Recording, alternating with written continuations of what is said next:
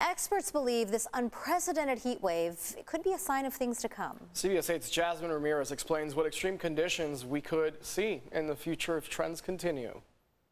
Without major steps to prevent climate change, experts tell me extreme heat waves will become more common in San Diego. They'll get much hotter and last for longer periods of time. You'll be seeing more days over 90, instead of just 1 or 2 days in downtown San Diego where you have like 10 days over 90. Even after the sun goes down, the temperatures will stay high and humid. It's something we're seeing right now. We have these hot, muggy nights that make it more difficult for people who either don't have air conditioning or can't afford to run it.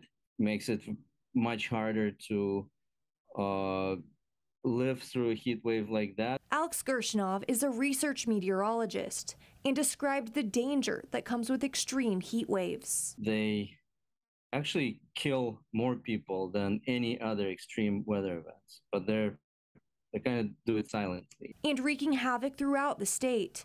Up to $10 billion of property in California could be underwater by 2050. And 2/3 of beaches in Southern California could be completely eroded by 2100.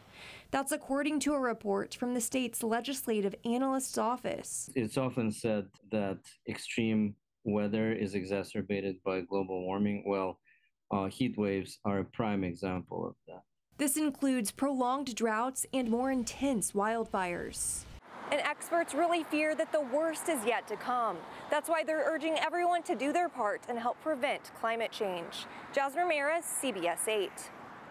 Thank you, Jasmine. Remember, you can get weather alerts, the forecast, and weathers directly on your phone. Just text the word HEAT to 858-571-8888 to get the latest information.